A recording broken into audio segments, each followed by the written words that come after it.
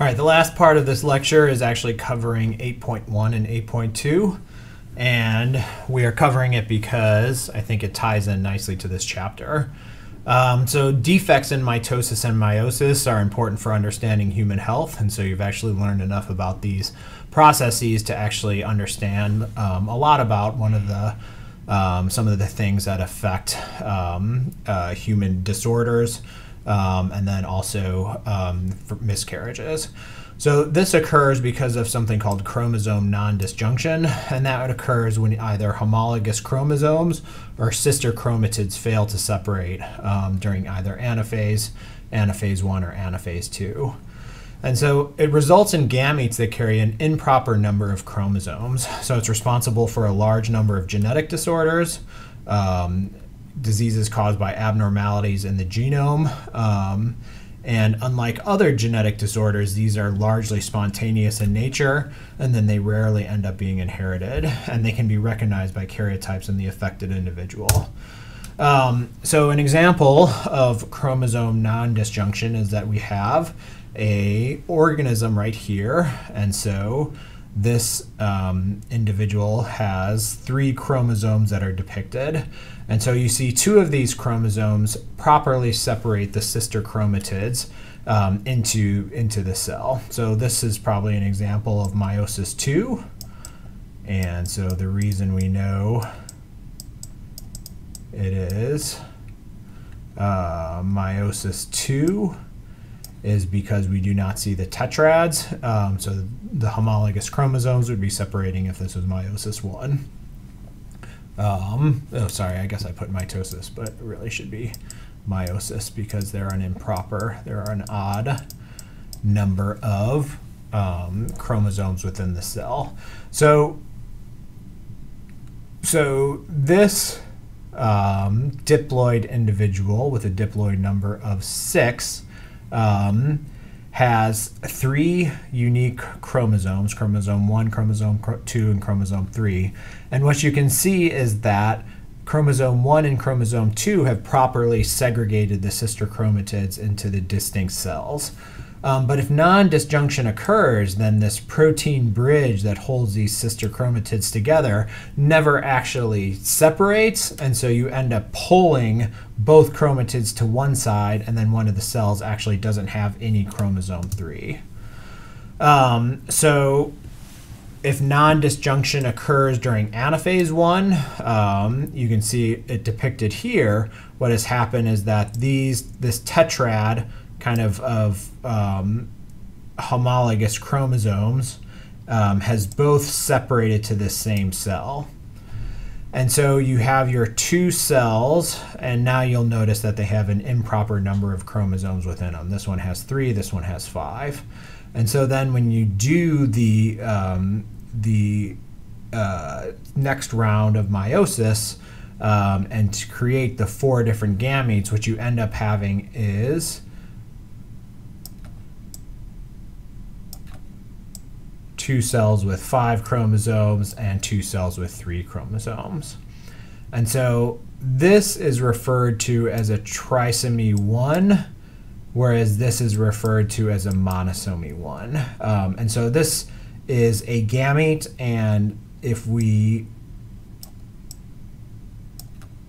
have a fertilization with a second gamete that has the proper number of chromosomes, you end up having so this has 2 chromosome 1s. So this right here is chromosome 1. So these 2 cells have 2 chromosome 1s and 1 of all of them, and then these cells have 0 chromosome 1s and 1 of the remaining ones. So what you end up having is 3 copies of chromosome 1 because you received a chromosome 1 from the second gamete, and so that's why it's called trisomy 1, is because you have 3 copies of trisomy 1.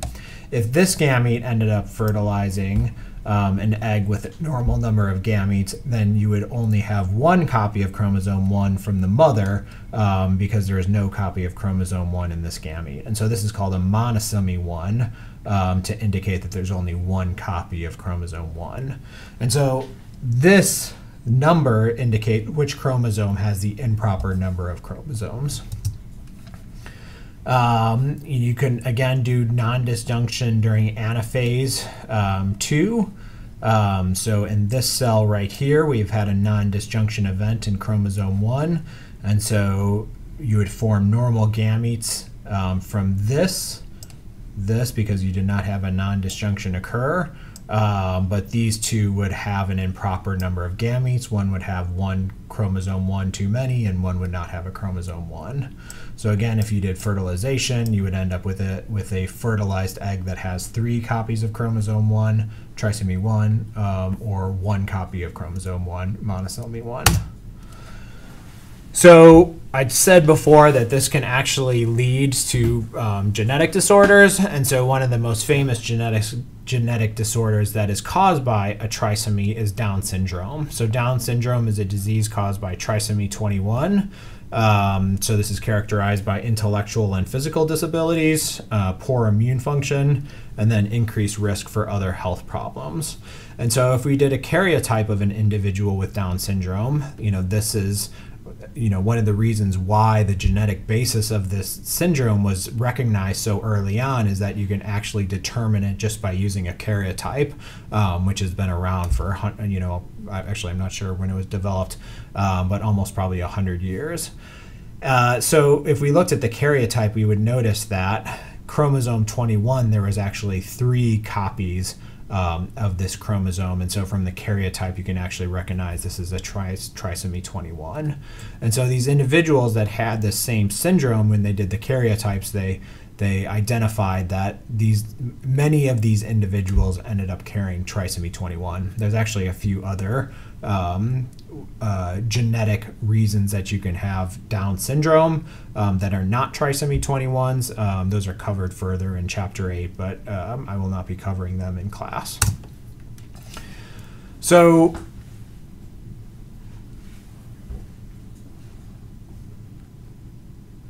there are certain diseases that have been identified that are associated with various trisomies. So trisomy 21 we just talked about as Down syndrome. If you had a trisomy of the 18th chromosome, this would result in a syndrome called Edwards syndrome. Trisomy 13 fetal, trisomy 9, and trisomy 8 they're all these are very rare, but individuals have these syndromes, and the genetic basis of these have been kind of determined. You can also have trisomies of the sex chromosomes. So if you had a trisomy of the so if you had triple X chromosome, so if there was a non-disjunction so that 2 X's were segregated to an individual gamete, if this individual if this gamete paired with an X gamete, you would have an individual with triple X syndrome. And then if you had a trisomy that paired with a Y gamete, these individuals have what's called Klinefelter syndrome. And then if you had a disjunction that resulted in 2 Ys, if they paired with an X chromosome, they have what's called XYY. And then you can also have a monosomy, which results in an individual that just has an X chromosome, and then that is Turner syndrome. So these, in general, syndromes are much more mild, and that's because your body actually, there are processes that occur on the X chromosome in order to control dosage differences, and these seem to help ameliorate some of the genetic defects that might have occurred otherwise. So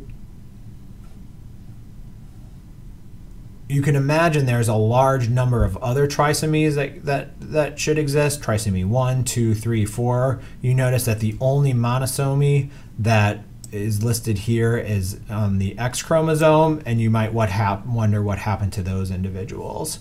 And what happens is that most trisomies or monosomies, actually something goes wrong during development to the point where something either goes wrong with gamete development, where the gametes don't form properly, or something goes wrong during after fertilization, where something goes wrong in development, and that results in a miscarriage. And so most trisomies or monosomies actually result in a miscarriage, and the individual is never born.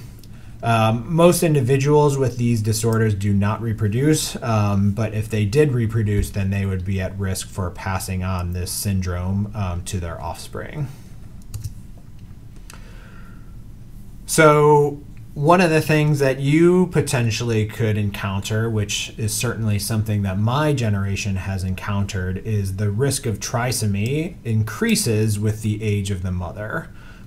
So we are having babies later on in life, and my wife and I didn't have kids until we were in our 30s.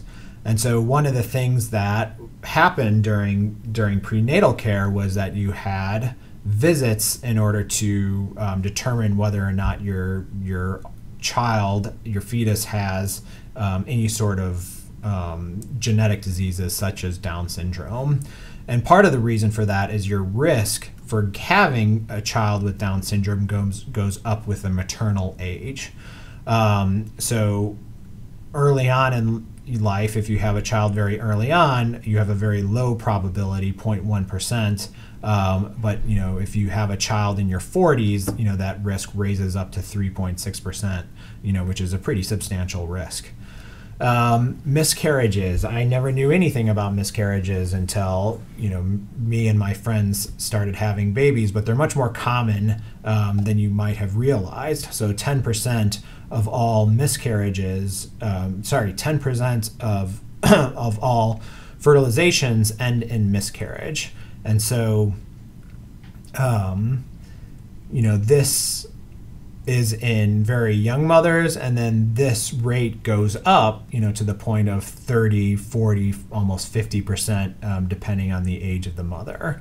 And so if you look at what changes during the, so if you look at the karyotype of the fetuses that miscarriage, you see that the percent that have kind of normal karyotypes remains the same, but what really changes is the number of individuals that have a trisomy that can be recognized by a karyotype. And so what that says is that as the age of the mother increases, the likelihood of non-disjunction actually goes up. And so this is thought to be caused by the age of the oocyte. So if you look at oogenesis, how it occurs,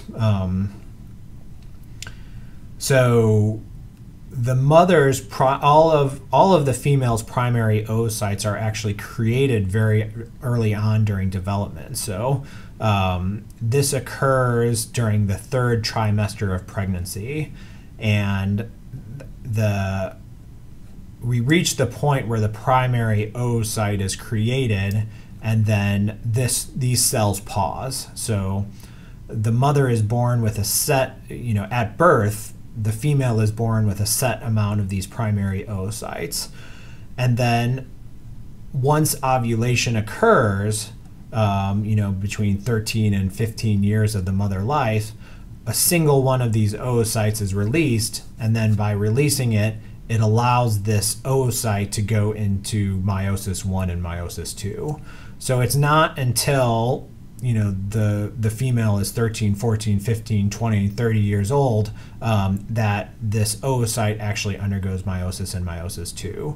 So for some reason that's not very well understood. The older this oocyte is, because this oocyte was created during the 3rd trimester of birth, the more likely a non-disjunction event will occur in the production of this ovum. And so these days, when you go to prenatal appointments, there's certain ultrasounds that you would do in order to determine whether or not your fetus has a likelihood of having Down syndrome or some other disease. And if this ultrasound leads to there being a high probability, then you actually want to collect cells from the fetus to be able to do this karyotype to determine whether or not this individual has 3 copies of chromosome 21, for example, if they are a trisomy 21. And so there's 2 techniques. This is kind of the old school way of doing things that's probably no longer going to be used much. And this is called an amniocentesis. And so this is actually using a very long needle in order to enter the placenta. So you pierce through the uterus, sorry, not the placenta, pierce through the uterus to get into the amniotic fluid.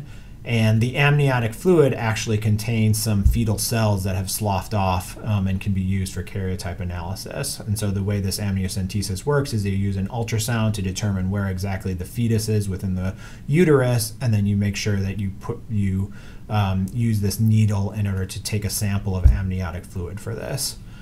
But luckily, a new technique has recently been developed called cell-free fetal DNA, cffDNA, and this was by the observation that actually some of the DNA from the fetus is actually transported across the placenta into the maternal blood. And so if you simply take a sample of maternal blood, which is a lot easier procedure to do, you would isolate red blood cells, you'd isolate white blood cells, but pretty remarkably, there's actually free DNA that's floating around the bloodstream.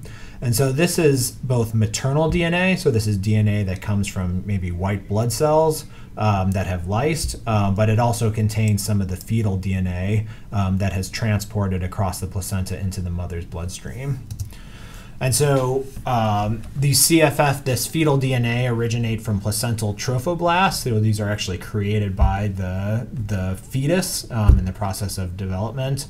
And they shed these microparticles, resulting in the shedding of DNA. And so what is important about this process is that these are very short pieces of DNA, so they're only about 200 base pairs long, but these are actually much smaller than maternal DNA fragments. So about 11 to 13.4% of cell-free DNA in maternal blood is of fetal origin, and it's present within 5 to 7 weeks after gestation. And so, if you compare the amount of fetal DNA to maternal DNA, it's a very small percent. It's only about 10% of the total DNA. But because it's a different size, you can actually use that criteria to separate the fetal DNA from the maternal DNA. And so that means that you can actually do these tests for Down syndrome, for example, very, very early on in the process. And you can actually use these to determine the sex of your baby. So the way we determined the sex of our second kid was by doing one of these tests. And so very early on, we determined that our second child was going to be female. All right, so that is the end of chapter 2. So that is a very long lecture. Don't worry, most of the chapters will not have that long of a lecture. But they will have a lot more concepts in order to test. So that is it for chapter 2.